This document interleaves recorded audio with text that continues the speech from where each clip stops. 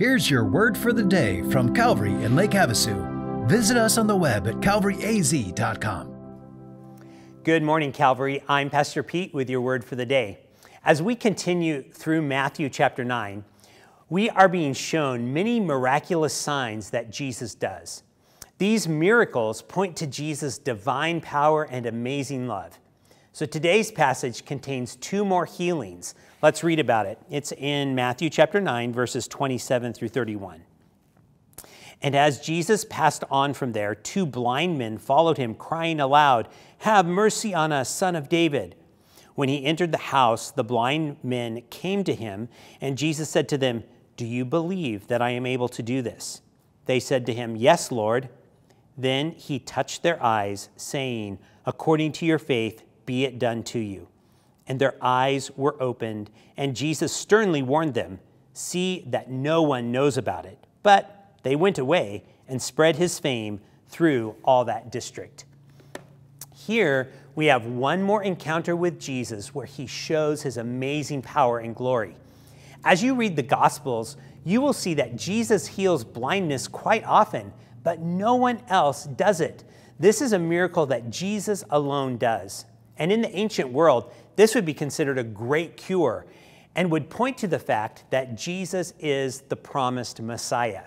Exodus says that the Lord is the one who gives and removes sight. Psalm 146 says that the Lord opens the eyes of the blind. And Isaiah prophesies that God's servant, that's Jesus, will open blind eyes. So here in Matthew, we have these Old Testament verses fulfilled in Jesus. Jesus also gives these two blind men a chance to express their faith. And Jesus uses the phrase, "According to your faith, be it done to you." This is not the idea of them having enough faith to be completely healed. The idea is that they simply believe in Jesus' ability, and so he healed them. So how about you? What burden are you carrying around?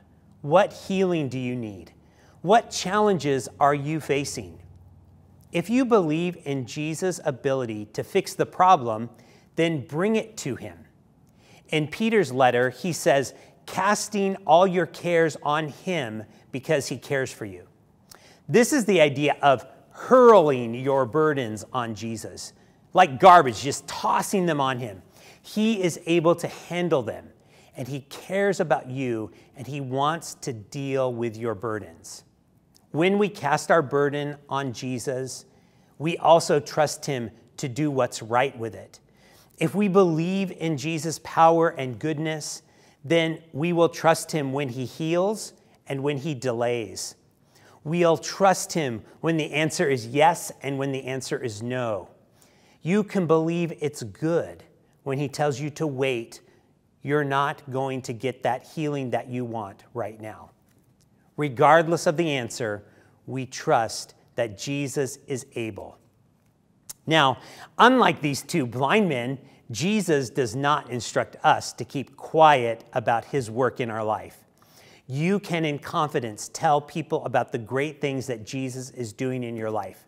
So with that in mind, let me encourage you to share this word for the day with someone else. Maybe it will encourage them to trust in Jesus and to cast their cares on him. Have a blessed day, Calvary.